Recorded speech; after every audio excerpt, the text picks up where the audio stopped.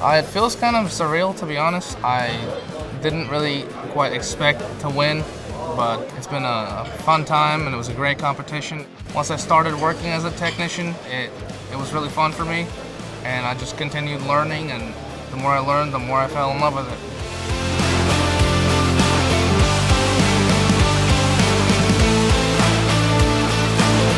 It's very exciting. It shows that all my hard work that I've been putting in over the years is worth it. I'm feeling very proud and thankful for this opportunity. To me, being the 2022 SuperTech Grand Champion, it's a great honor to be able to come and represent FedEx at the great event here that TMC puts on. I encourage people to look into this industry, to become a technician, because the benefits and the opportunities are there right now, and they're only going to get better.